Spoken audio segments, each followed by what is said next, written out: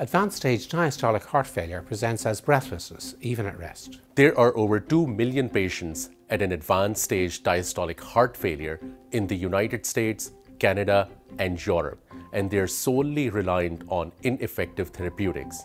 The core problem is elevated cardiac pressures due to stiff heart. Pumpinheart has developed a tiny pump that is implanted in the heart in a cath lab procedure and that draws just enough blood during the resting phase of the cardiac cycle to ease congestion, allowing these patients to breathe freely again so that they return home with the device implanted to lead active, long and fulfilling lives. The pioneering Pumpinheart technology offers me the prospect of treating and discharging the most challenging diastolic heart failure patients, and this is something I would look forward to very much. This system combines 3 technological innovations: an ECG-gated heart pump that reduces left atrial pressure in diastole, a subdermal, rechargeable power monitoring and control unit, and a minimally invasive transcatheter delivery system for cath lab implementation. A €500,000 grant from Enterprise Ireland through its commercialization fund to RCSI supported for the initial award-winning preclinical research. And in all tests, early prototypes consistently lowered left atrial pressure by between 2 and 3 times the targeted pressure reduction, a very substantive proof of the mechanism of action. Pumpinheart has an exclusive license to this intellectual property, and a patent application is making good progress towards IP protection. Our research concludes that this device will address a massive, unmet medical need, and diastolic heart failure patients are elderly, so entitled to free medical care provided by national healthcare systems. Thus, if a treatment is available and represents value for money, it will be prescribed. The frequent hospitalization of advanced diastolic heart failure patients is approaching a $100 billion burden on healthcare systems. The cath lab implantation and the associated ubiquity of cath labs, the availability of interventional cardiologists, the short post-op recovery periods, and a reimbursement rate of $50,000 will make the device attractive to healthcare systems and payers alike. Thus, Pumpinheart's serviceable addressable market is $32 billion. This presents an exciting opportunity for Spark investors that can invest up to €1.5 million in exchange for up to 30% of common equity in Pumpinheart Limited. The pre-money valuation of €3 million is underpinned by expected progress to first-in-human clinical research trials in 2026 and likely acquisition interest from heart valve, shunt and pump manufacturers.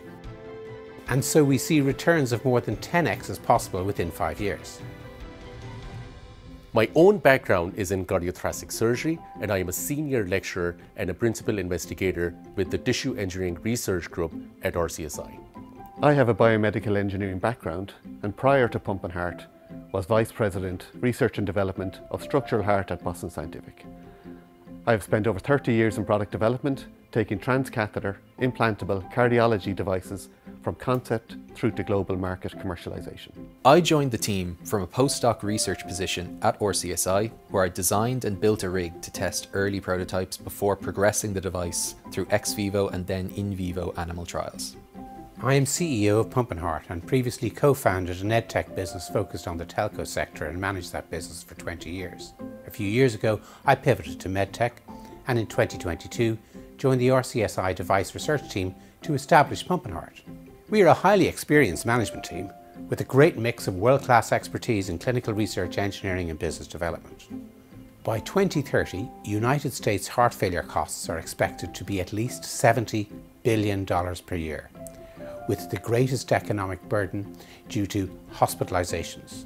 Data from Canada, the United Kingdom and the European Union show similar trends. Our miniaturized implantable pump addresses the core problem by reducing the left atrial pressure in the heart during the resting phase of the cardiac cycle, and that will allow ambulatory but advanced stage diastolic heart failure patients survive and return home.